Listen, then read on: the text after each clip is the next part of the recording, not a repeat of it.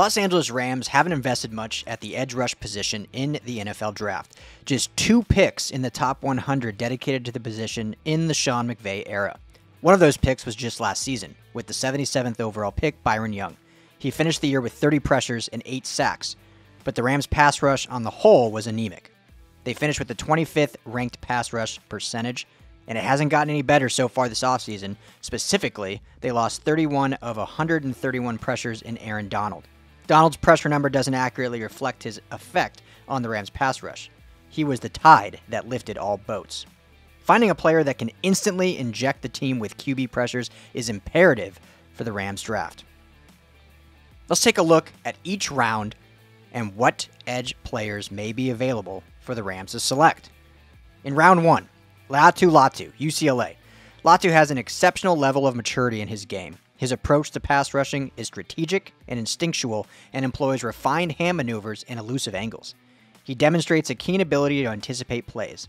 Latu is propelled by an unwavering drive that fuels his effectiveness in both run defense and pass rush. His skill set and productivity will translate to the NFL. Concerns over his health and durability died down after the combine. As a 3-4 outside linebacker who can drop into coverage, he is a good fit for how the Rams have lined up on defense. Latu brings a craftier approach to pass rushing compared to Young, making him an excellent complement. Round 2, Braylon Trice, Washington. The Rams pick at 52 in the second round, and there are a few guys in this range that have high upsides, but bad low sides. Since the Rams can't afford to take chances, Braylon Trice is the right option here. At 6'3", 280 with short arms, Trice is a departure from the body type the Rams usually target, but old assumptions are out the window without Aaron Donald on the line. Trice's proof is in the pressures. He finished number 1 in the FBS in total pressures in both 22 with 70 and 2023 with 78. He holds up in coverage and is a quality run defender as well.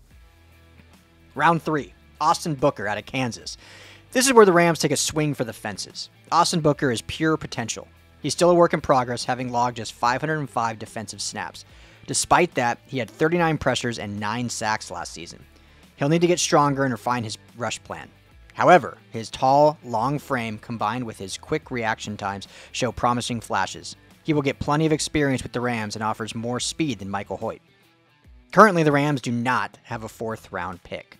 So let's move on to round 5. Nelson Caesar out of Houston. Caesar, a 2-year starter and 2023 team captain, possesses average size but above average power. His straight line speed and instincts may not cut it at the professional level. Solid production as a 2-year starter with 10 sacks in his final season at Houston. Round 6.